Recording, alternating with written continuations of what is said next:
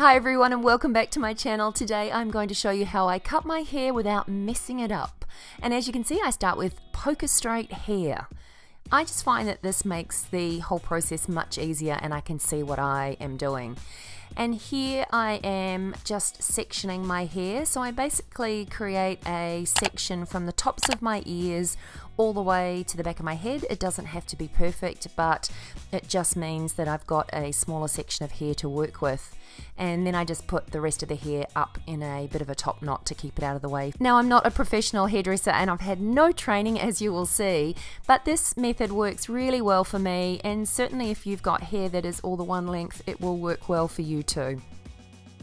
So to start off, I just bring those two back layers to the front and I use elastic bands just to hold them in place and to also make sure that that first cut I make is even. You'll see what I mean by that in a few seconds.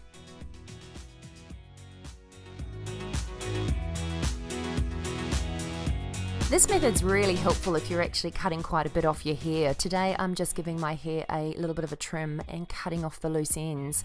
But this method gives you a guide to see exactly where you need to cut. So if you were cutting quite a bit off your hair, you would cut above where the bands are. But because I was really just giving them a trim, I just wanted to take off those dead ends.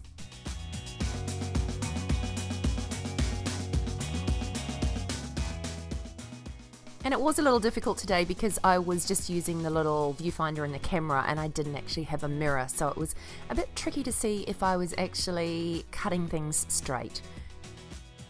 But what I do tend to do to check is just pull those sections to the front and you can really measure closely and see whether you have got them even. And then I just take another section, and this time I basically take a section about a couple of inches above my ears. And then just put the rest up again. Then all I'm doing is grabbing a section and using that first cut as a guide to how much to take off, and I trim on a slight angle, and this means that I end up with a blunt cut without it being sort of shaped or angled when it's finished. And then I just continue with these sections and make sure that I grab a little piece of the previous section and use that as a guide. And yes, pull down pieces to measure them and make sure that it is all even. And then it's time to take down that final section and then just repeat the process. And it's really easy because you can see that previous layer and where you need to cut. Yeah, I find these longer bits at the front much easier to cut too, because you don't really have to rely on the mirror to do it. It doesn't have to be absolutely perfect at this stage. I will go along at the end and use the point of the scissors to just chop into the hair a little bit and make it a little less blunt. So that tends to disguise a whole lot of uneven lines. The front of your hair is the easiest to do because it's the longest and you don't need a mirror.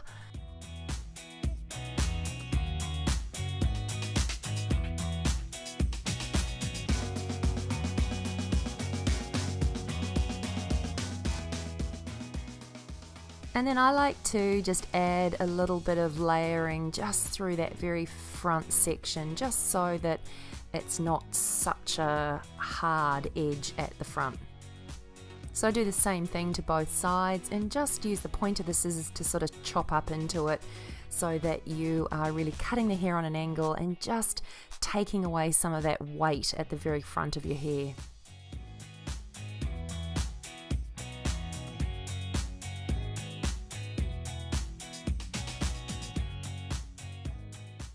And now's a good time just to check for any uneven layers and go through and trim them up and just tidy it up and make sure everything is looking even.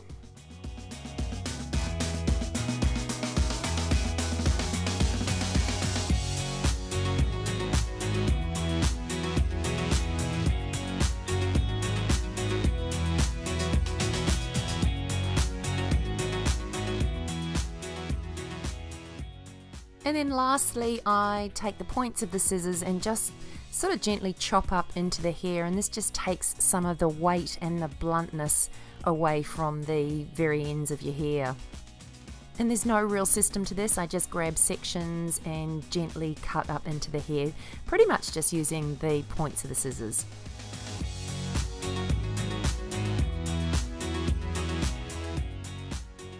Most professional hairdressers would probably have a heart attack if they saw the way that I cut my hair, but it actually works for me, and I just find it really convenient. Not to mention it saves a whole lot of cash and time, so that works for me as well.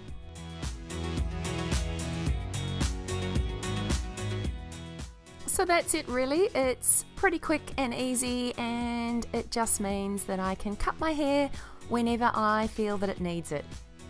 So I hope you enjoyed this video, and if you did, I would love you to give it a thumbs up, and don't forget to subscribe to my channel for more. Look forward to seeing you next time. Bye for now.